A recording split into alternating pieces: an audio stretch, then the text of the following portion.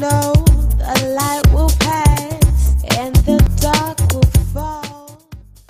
This is Trey, Gowdy in Spartanburg, South Carolina. In my backyard with my daughter Abigail, my son Watson, our dogs Judge, Jury, and Bailiff, and our videographer is my beautiful wife Terry.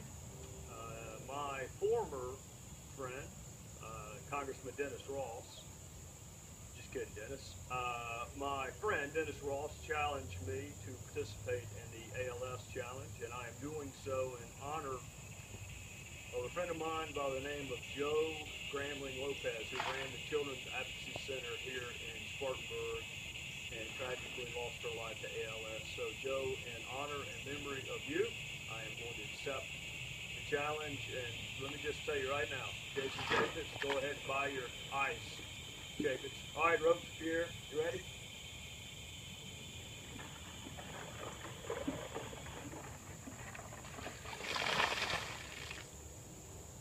That's what it feels like to be married to Mick Mulvaney. That's chilly. I know